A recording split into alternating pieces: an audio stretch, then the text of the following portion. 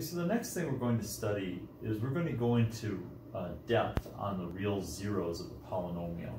So we're going to really look at some of the details of how you find them and how you determine what they are, how many there are, and some other interesting facts about real zeros. Okay, the real zeros are very important because they do determine things like the degree of the polynomial, the number of turning points of the polynomial, the behavior of the polynomial in between the tails, so where it does all its turning and wobbling. The x-intercepts and the real zeros really do give us a lot of insight into the behavior of a polynomial. Okay, so the first thing I want to point out is just kind of looking at the idea of division, okay, and the idea of factors. So we've talked about the idea that if R is a real zero of f of x, now f of x being a polynomial, then there are some consequences of that. By definition, that means f of r is equal to 0. So if you plug in the real zero, you get 0 out. That's why it's called a 0. But also, we found out that r comma 0 is an x-intercept. And we've also seen, and this is the one that I think is really interesting because it really starts to develop some interesting features of polynomials. And that is the fact that x minus r is a factor of f of x. Okay, so that's going to be really important. So we're going to hold on to that. Really, all of these are important, but I think that one's going to really come into play as we move through our study here. Okay, so now think about this. If you're looking at factors of something, like if you wanted to factor the number 20, you have 2 and 10, 5 and 4, 1 and 20, 40 and 1/2. You don't have to be integers, you could have other things. But factors of a number are two numbers that you multiply together to get it, right? So factors of 20, could be, 4 and 5, for instance. Well, if you knew one of the factors, how would you get the other one? Well, you would have to divide that factor into the 20 to get it. So division is going to be very important here. Factoring and division are very related to each other. Same with polynomials, not just the numbers, okay? Same with polynomials. So if x minus r is a factor, that must mean it divides into it evenly with no remainder, with a remainder of 0, okay? Just like it would with numbers. Now, if you think about the division process with numbers, I'll give you an example. If I wanted to do 3 into 20, right? Just very simple, right? So that'd be the same as looking for what 20 over 3 is equal to. Well, you do 3 into 20, that gives you what, 6? 3 goes into 26 times, 6 times 3 is 18. Subtract, you get a remainder of 2. And so the result of that, the mixed number that this is equal to, is 6, that's your quotient. And the remainder over the divisor is added on as your proper fraction, right? So the mixed number is the sum of the whole number and the proper fraction, or the quotient and the remainder over the divisor. And so as a general formula, the dividend over the divisor is equal to the quotient being the number on top here, plus, right, quotient plus the fraction, which is the remainder over the divisor.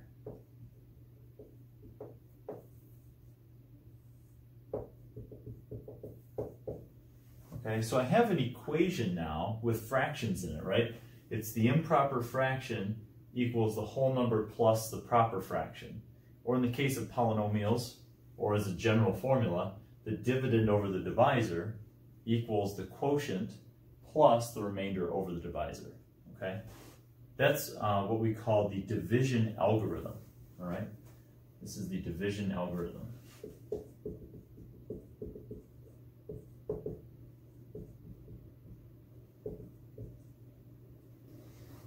right, so that's our division algorithm. So what's interesting about this equation, you've got two fractions in it, and whenever you have fractions in an equation, you can eliminate them simply by multiplying by the LCD. Well, in this case, there's only one denominator, the divisor. And so if you think about multiplying both sides of this equation by the divisor, we'll go ahead and do that. The result is interesting.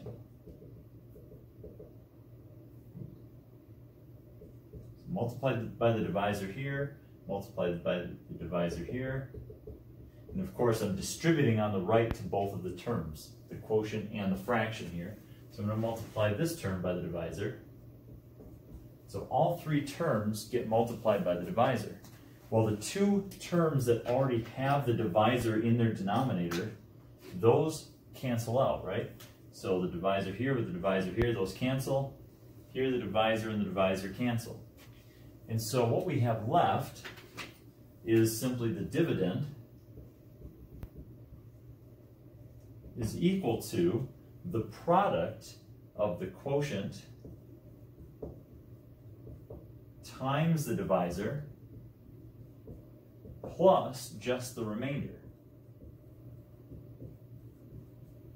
You might say, well, why is that important? Well, first of all, let me show you with a numerical example how that works. If you think about this example, 20 over 3 equals 6 plus 2 over 3. If I multiplied both sides by the 3, which is essentially what we did here, right, multiply by 3, multiply by 3, multiply by 3, the 3's cancel, 3's cancel, and you're left with 20 equals 6 times 3 plus 2. Well, that works out, right? 6 times 3 is 18, plus 2 gives me 20. I'm not dealing with any fractions now. So we have a version of the division algorithm that doesn't require any fractions. There's no actual division there, okay? What's interesting then is that in order for the divisor, the number on the bottom, to be a factor of the dividend, right, to be a factor of the dividend, the remainder would have to be 0. If the remainder is 0, then the dividend is just the quotient times the divisor, and these two things are then the factors of the dividend, okay? Which makes sense too, like if you had, with numbers, if you had, 4 goes into 20 5 times with a remainder of 0. So that just means 20 is equal to 4 times 5, quotient times divisor, other way around, that doesn't matter, they're commutative. But to be consistent, quotient would be 5, divisor would be 4, add in the remainder of 0, and you get your division algorithm for the numbers 24 and 5. Okay. Okay. So now, how does this all play into polynomials? Well, if you think about the divisor, right? We've seen the divisor as a factor. If we want the divisor to be a factor, it would be in the form x minus r. Okay, so think about that. So we were looking before at long division and synthetic division. We've looked at some of the details of long division, synthetic division, how that works. And we looked at x minus c as our divisor. Okay, so get rid of some of this. If you have a polynomial, we're going to call it, let's call it p of x, or actually let's call it f of x, sorry. Our polynomial is f of x, and I'm going to divide it by g of x, that's our divisor, so dividend over divisor. Okay, so I know that that's going to equal the quotient, the quotient, we're going to call that q of x, plus the remainder, I'll call that r of x over the divisor, again, g of x. All right, so I'm just going to give function names to all these things, but they're all really just polynomials. The remainder usually is going to be a constant, but it could actually be a polynomial as well. Okay, so if I were to multiply both sides by the g of x, which is our divisor, I could go through that process. I won't, I'll just give you the formula. It would be f of x equals q of x times g of x plus r of x, okay? Quotient times divisor plus remainder. Now what's interesting, if g of x is in this form of x minus c, because that's how we were looking at our divisors before. So we have divisor is going to be g of x equals x minus c, okay? If that's the form of our divisor, then you could plug that in for your g of x. So f of x equals q of x times x minus c plus r of x. Okay? And so now, if I plug in the value of c to this equation, right? So now think about this. F of, I'll put the c in red here. F of c is going to be q of c, whatever the quotient is evaluated at c, multiplied by c minus c, right? I'm plugging in for x the c, plus r of c, all right? So when I evaluate this, notice that c minus c is 0. This factor here is 0, and if this factor is 0, 0 times anything is 0, so this entire term drops out. And so f of c, if I plug in the c value, is going to be the remainder evaluated at c. Well, assuming your remainder is constant, then the function value at c is going to be your remainder. Okay? If your remainder is not constant but another polynomial, then you have to plug in the c to that remainder. So why is that interesting? Well, if I have a polynomial, I'll give you an example.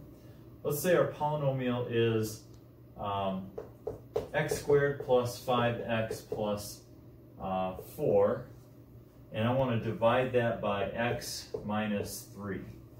All right? I can find the remainder. One way is to use synthetic division, right? I could use synthetic division. I could take the 3 on the outside, opposite sign, take my coefficients from the top, and then just work through synthetic division, right? Bring down the 1, multiply down, that's 3, add down, you get an 8, multiply again, you get 24, add down, you get 28. Remainder's 28, right? You could also find the remainder another way, by simply plugging the c, the 3, into the original function. So let's look at that. If I were to plug 3 into the original function, in theory I should get 28. Let's check it out. 3 squared is 9. 5 times 3 is 15. And 4. 9 and 15 is 24. Add the 4 and I get 28. It's almost magical, right? The remainder that you get when dividing by x minus c is equivalent to the function value at c. Very cool.